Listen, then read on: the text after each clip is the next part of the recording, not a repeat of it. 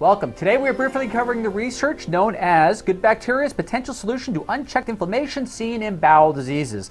In a study published in the Journal of Nature Immunology, researchers discovered that a beneficial bacteria may be the key to helping reverse a cycle of gut inflammation seen in certain inflammatory bowel diseases such as Crohn's disease and ulcerative colitis.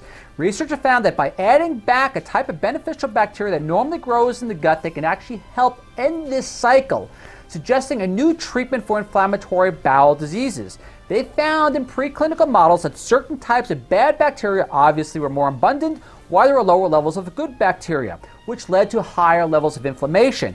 In particular, there were lower levels of protective or friendly strain of bacteria known as Lactobacillus and higher levels of an antagonist bacteria that can help drive the inflammation known as Erysipelotriaceae. Those are research updates for this week, and I look forward to seeing you all again in another 7 days. Ralph Turchiano, signing off.